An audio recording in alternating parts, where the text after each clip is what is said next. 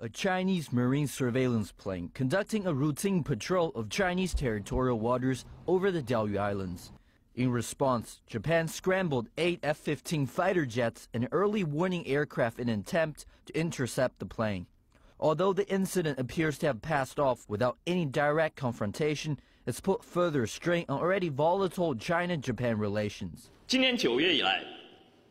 Since September this year, Japan's ships and aircrafts have entered China's territorial waters and airspace over the Diaoyu Islands many times. China has repeatedly demanded that Japan stop its illegal activities, but Japan has given no response. It is absolutely necessary that China's marine patrol plane can carry out patrols over the Diaoyu Islands to protect China's sovereignty.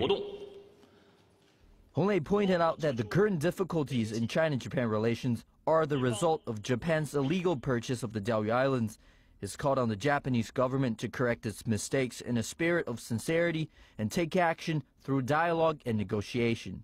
The incident also comes as ceremonies mark the 75th anniversary of the Nanjing massacre, when Japanese Imperial Army troops embarked on a massacre of the population in the then Chinese capital. Japan's actions are contrary to international laws. A patrol plane is a law enforcement aircraft, but they deployed fighter jets. And we can also see Japan making preparation for military confrontation near the Diaoyu Islands. You can tell by how soon Japan's fighters arrived. They're stepping up deployment of military forces in the area. According to Japan's national broadcaster NHK, the frequency of the deployment of fighter jets by the Japanese Air Self-Defense Force, which target Chinese aircraft, has been on a steady rise in recent years.